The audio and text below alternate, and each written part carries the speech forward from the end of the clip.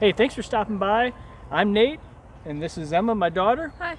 And today we're going to show you how to tame those nasty roosters.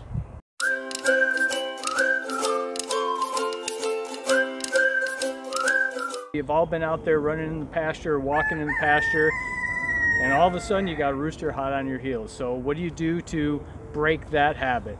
I'm going to show my daughter. I've already done it with this guy, so he doesn't come after me, but we're going to go through the steps so your kiddos can go through it as well.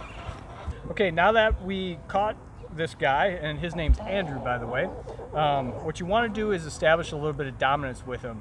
Just like when he gets on the hens, he's showing that he's dominant.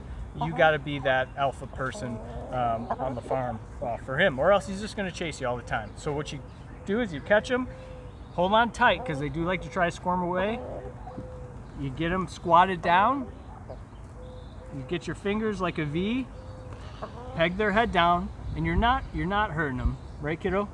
Yeah. Yeah, not hurting them, and then you get your hands on his backside, just like he would get on the back of a hen, and just hold him there, nice and easy. You want to give it a try? Sure. Okay. Make him squat. Okay. Get around his neck, and then right on his back, right here. Not too hard.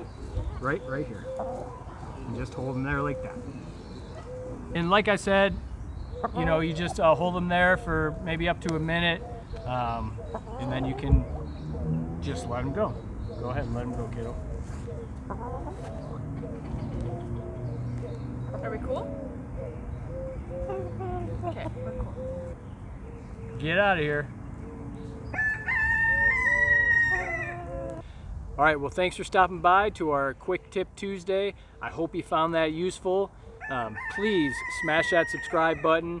Give us a like, give us a comment. We'd love to hear from you, see if this works for you and your rooster, and maybe you do something different. We'd like to hear about that too. We'll catch you next time.